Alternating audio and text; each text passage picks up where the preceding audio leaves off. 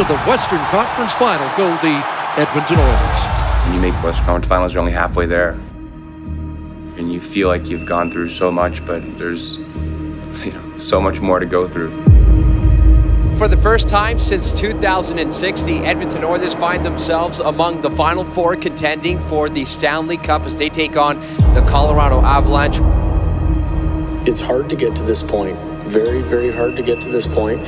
Nobody's taking it for granted.